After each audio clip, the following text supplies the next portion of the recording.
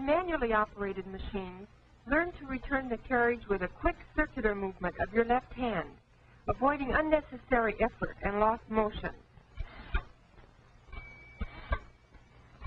Learn to judge how hard to hit the carriage return lever, so that the carriage returns the whole way without banging against the margin stop.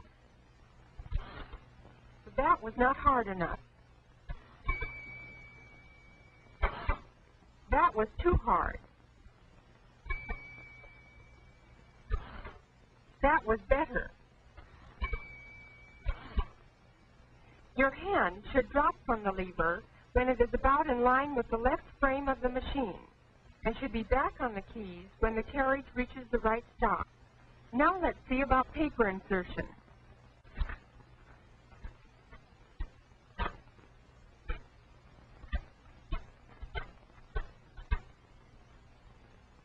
To insert paper rapidly, arrange it so it can be handled easily.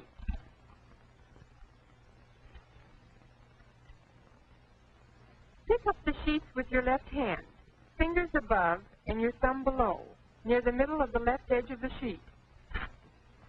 Place the sheets on the paper table, with the left edge against the paper guide, and the top edge firmly touching the feed roll.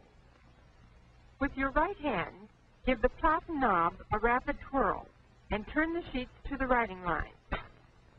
As you let go of the platen knob, bring your right hand forward, and with your right thumb, move the paper bail in place, so that the paper is held firmly under the paper bail. You can do this in 5 counts. 1, 2, 3, 4, 5. Now watch the counts and motions blend into one continuous action.